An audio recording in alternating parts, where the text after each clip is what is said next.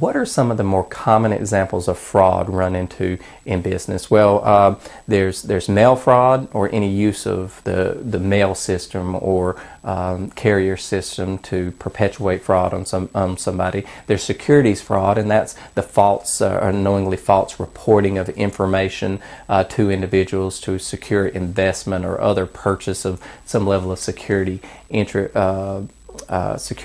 sold by the company itself. There's tax fraud, that's knowingly reporting false information to avoid tax obligation.